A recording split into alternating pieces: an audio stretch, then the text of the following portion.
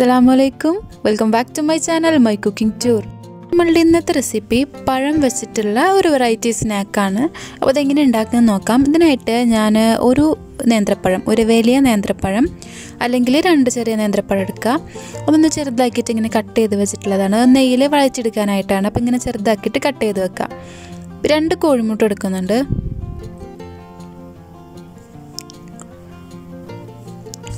മധുരത്തിന് ആവശ്യമുള്ള പഞ്ചസാര ഞാനിപ്പോൾ ഏകദേശം 1 ടേബിൾ സ്പൂൺ പഞ്ചസാര എടുത്തിട്ടുള്ളത്. പിന്നെ കുറച്ച് ഏലക്കാപ്പൊടി, ഫ്ലേവറിനായിട്ട് കുറച്ച് ഏലക്കാപ്പൊടി. ഇത് അണ്ടിപ്പരിപ്പ് മുന്തിരിയാണ്. നട്ട്സ് നിങ്ങൾക്ക് ആവശ്യമുള്ള നട്ട്സ് ഉണ്ടെങ്കിൽ എന്തൊക്കെയുള്ളെങ്കിൽ അത് ഉപയോഗിക്കാം. പിന്നെ കുറച്ച് നെയ്യ്, ഏകദേശം 1.5 ടേബിൾ സ്പൂൺ നെയ്യും.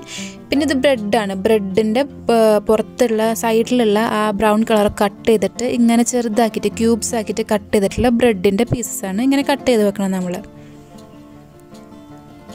അപ്പോൾ ഇത് ഏകദേശം ഒരു 4 ബ്രെഡിൻ്റെ സ്ലൈസ് കട്ട് ചെയ്ത് വെച്ചിട്ടുള്ളതാണ്. നിങ്ങൾക്ക് ആവശ്യത്തിനനുസരിച്ച് എടുക്കുക.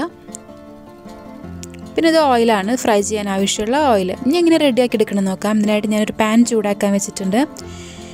ആ പാൻ ഒന്ന് നന്നായിട്ട് ചൂടായി അതിലേക്ക് നെയ്യ് ഒഴിച്ചു കൊടുക്കാം. ഏകദേശം 1 മുതൽ 1.5 ടേബിൾ സ്പൂൺ വരെ നെയ്യ്, പശു നെയ്യാണ്. അതൊന്ന് ചൂടാവുന്നവരെ വെയിറ്റ് ചെയ്യാം. അത് നന്നായിട്ട് ചൂടായി അതിലേക്ക് അണ്ടിപ്പരിപ്പ് ഇട്ട് കൊടുക്കാം. അണ്ടിപ്പരിപ്പ് ചെറുതാക്കിയിട്ട് കട്ട് ചെയ്ത് വെച്ചിട്ടുള്ള അണ്ടിപ്പരിപ്പാണ്. അതിട്ട് കൊടുത്തിട്ട് ഒന്ന് വറുത്ത് കൊടുക്കുക. ഒന്ന് കളർ ചേഞ്ച് ആവുന്ന വരെ ഒന്ന് ഫ്രൈ ചെയ്തെടുക്കാം. അണ്ടിപ്പരിപ്പിൻ്റെ കളർ ഒന്ന് ചേഞ്ച് ആയിട്ട് വന്നാൽ നമുക്ക് അതിലേക്ക് മുന്തിരി ഇട്ട് കൊടുക്കാം. മുന്തിരി ഇതുപോലെ കുറച്ചൊന്ന് കട്ട് ചെയ്ത് വെച്ചിട്ടുള്ള മുന്തിരിയാണ്. ചെറിയ പീസസ് ആക്കിയിട്ട് കട്ട് ചെയ്യുക. എന്ത് നട്ട്സ് എടുക്കുന്നത് വെച്ചാൽ അതെല്ലാം ചെറിയ പീസസ് ആക്കിയിട്ട് കട്ട് ചെയ്യാം. അത് രണ്ടും നന്നായിട്ട് റെഡി ആയാലും നമുക്ക് അതിലേക്ക് പഴം ഇട്ട് കൊടുക്കാം. ചെറുതാക്കിയിട്ട് കട്ട് ചെയ്ത് വെച്ചിട്ടുള്ള പഴമല്ല, അതിട്ട് കൊടുത്താൽ നന്നായിട്ടൊന്ന് വഴറ്റി കൊടുക്കാം. കുറച്ചൊന്ന് വാടി വന്നാൽ നമുക്ക് പഞ്ചസാര ഇട്ട് കൊടുക്കാം. മധുരത്തിന് ആവശ്യമുള്ള പഞ്ചസാര, പഴത്തിൻ്റെ മധുരം അനുസരിച്ചിട്ട് പഞ്ചസാരയുടെ അളവ് അഡ്ജസ്റ്റ് ചെയ്യാം. നന്നായിട്ടൊന്ന് മിക്സ് ചെയ്യുക. പഴം നന്നായിട്ട് ഒന്ന് മിക്സ് ചെയ്യുന്നതിൻ്റെ ഇടയ്ക്ക് നമ്മൾ ആ കയ്യിൽ വെച്ചിട്ട് തന്നെ, ചട്ടക വെച്ചിട്ട് നന്നായിട്ടൊന്ന് ഉടച്ചു കൊടുക്കുക. പഴം നല്ല പാകമായിട്ടുള്ള പഴമാണെങ്കിൽ അതാണ് നല്ലത്. അപ്പോൾ നമുക്ക് പെട്ടെന്ന് തന്നെ ഉടഞ്ഞു കിട്ടും. നന്നായിട്ട് മിക്സ് ചെയ്ത് പെട്ടെന്ന് റെഡിയാക്കി എടുക്കാൻ പറ്റുന്നൊരു സ്നാക്കാണ്. നല്ല എളുപ്പം ഉണ്ടാക്കുക, നല്ല ടേസ്റ്റിയാണ്. ആ പഴത്തിൻ്റെ ഒക്കെ ഫില്ലിങ് ഉള്ളിൽ വരുമ്പോൾ നല്ല ടേസ്റ്റിയാണ്. ഇപ്പോൾ നന്നായിട്ടൊന്ന് പഴം റെഡിയായി വെന്ത് വന്നിട്ടുണ്ട്. അതിലേക്ക് ഒരു നുള്ളുപ്പ് ഇട്ട് കൊടുക്കുക. മധുരം ഒന്ന് ബാലൻസ് ചെയ്യാനായിട്ട് ഒരു നുള്ളുപ്പ് ഇട്ട് കൊടുത്തിട്ട് നന്നായിട്ട് മിക്സ് ചെയ്തിട്ട് ആ 2 കോഴിമുട്ട നമ്മളൊന്ന് പൊട്ടിച്ചൊഴിച്ച് കൊടുക്കുക.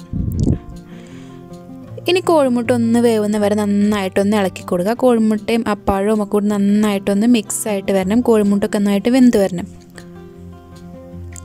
ഇനി നമുക്ക് ഫ്ലേവറിനായിട്ട് ഏലക്കാപ്പൊടി ഇട്ട് കൊടുക്കാം. ആ കോഴിമുട്ടയുടെ ഒരു മണവും പോയി കിട്ടും. ഏലക്കയുടെ ഒരു ഫ്ലേവറും വരുമ്പോൾ നല്ല ടേസ്റ്റാണ് ഉണ്ടാവുക. നന്നായിട്ടൊന്ന് മിക്സ് ചെയ്ത് കൊടുക്കാം. ഇപ്പോൾ നമ്മുടെ ഫില്ലിങ് റെഡി ആയിട്ടുണ്ട്. പെട്ടെന്ന് റെഡിയായി കിട്ടിയില്ല. ഫില്ലിങ് വളരെ എളുപ്പത്തിൽ ഉണ്ടാക്കാൻ പറ്റുന്ന ഒരു ഫില്ലിങ് അല്ലേ. ഇനി നമുക്കിത് ചൂടാറാനായിട്ട് മാറ്റി വെക്കാം. ഇതൊന്ന് ചൂടാറി കഴിഞ്ഞാൽ നമുക്ക് റെഡിയാക്കി എടുക്കാം. ഇതിനായിട്ട് കുറച്ച് വെള്ളത്തിലൊന്ന് കൈയൊന്ന് മുക്കുക. അപ്പം നനവുണ്ടെങ്കിൽ നമ്മൾ കയ്യിൽ ആ പഴം ഒട്ടി പിടിക്കാതെ കിട്ടും. എന്നിട്ട് ചെറിയ ബോളാക്കിയിട്ട് നമുക്ക് അതൊന്ന് ബോളാക്കി എടുക്കാം. കൈയ്യുമ്പോൾ വെള്ളം നനക്കണം, അല്ലെങ്കിൽ ആ പഴം ഒട്ടി പോയിട്ട് നമുക്കത് കറക്റ്റ് ഷേപ്പിലാക്കാൻ പറ്റില്ല. ഇനി നമുക്ക് ആ ബ്രെഡിൻ്റെ പീസസ് ഇല്ലേ, അത് ഓരോന്ന് അതുമൊന്ന് ജസ്റ്റ് മെല്ലെ ഒന്ന് അമർത്തി കൊടുക്കുക. നന്നായിട്ട് അമർത്തരുത്, മെല്ലെ ഒന്ന് ആക്കി കൊടുത്താൽ അതാകുമ്പോൾ സ്റ്റിക്കായിട്ട് ഇരുന്നോളും. അങ്ങനെ എല്ലാതും അങ്ങനെ ഒന്ന് ഫുള്ള് കവർ ചെയ്തെടുക്കുക ആ പഴത്തിനെ. കണ്ടില്ലേ? എന്നിട്ട് അത് കൈവച്ച് മെല്ലെ ഒന്ന് പ്രസ് ചെയ്ത് കൊടുത്താൽ അത് അവിടെ സ്റ്റിക്കായിട്ട് ഇരുന്നോളും. ഇനി ഇതുപോലെ നമുക്ക് എല്ലാതും റെഡിയാക്കി എടുക്കാം. ഇനി ഇത് ഫ്രൈ ചെയ്തെടുക്കേണ്ട ആവശ്യമുള്ളൂ. ഫ്രൈ ചെയ്യാനായിട്ട് ഒരു പാൻ വെക്കുക.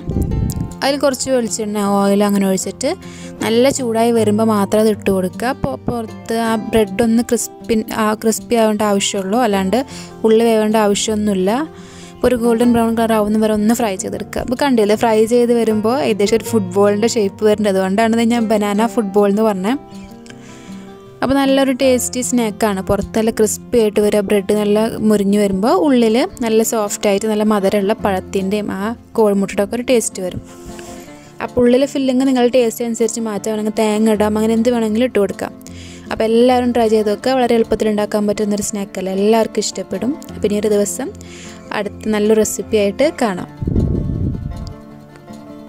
അപ്പോൾ എൻ്റെ വീഡിയോസൊക്കെ എല്ലാവർക്കും ഇഷ്ടപ്പെടുകയാണെങ്കിൽ ഒന്ന് സബ്സ്ക്രൈബ് ചെയ്യുക. സബ്സ്ക്രൈബ് ചെയ്ത് കഴിയുമ്പോൾ തൊട്ടടുത്തായിട്ട് ഒരു ബെല്ലൈക്കൺ വരും.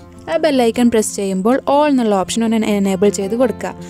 അപ്പോൾ ഞാനിടുന്ന വീഡിയോസിൻ്റെ നോട്ടിഫിക്കേഷൻ നിങ്ങൾക്ക് പെട്ടെന്ന് തന്നെ ലഭിക്കും. Thank you.